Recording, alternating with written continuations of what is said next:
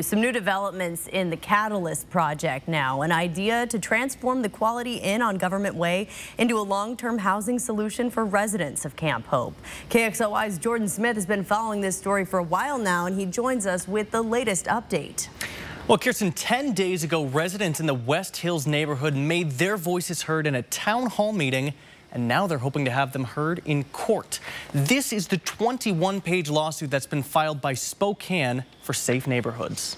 There was zero communication to the West Hills Neighborhood Council, residents or business owners alike. William Hagy lives in West Hills and has been a fierce opponent of the Catalyst project since discovering it was coming to his neighborhood. This was first made aware back in mid-June, as early July, by way of the newspaper. Since then, it's been an ongoing battle, residents standing in firm opposition. Shouldn't you at least reconsider what's going to happen in this situation and stop it? I fear for the safety of my children. I fear for the safety of my property. The Catalyst project, led by Catholic Charities, will transform the Quality Inn on Sunset Boulevard into a 100-person, long-term housing solution for residents of Camp Hope. Spokane for Safe Neighborhoods claims the city failed to conduct an environmental impact study.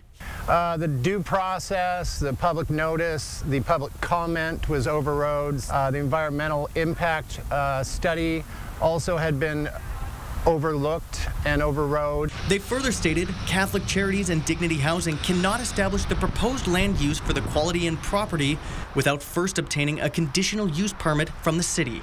We made several attempts to reach out to Catholic Charities for an in-person interview. They referred us to a written statement they released earlier today, stating, quote, "This lawsuit is frivolous and completely without merit. We see it not only as a suit against Catholic Charities, but a suit against the poor, the vulnerable, and the homeless of our community." And we'll be tracking developments as this lawsuit progresses. Reporting in studio tonight, I'm Jordan Smith, 4 News Now.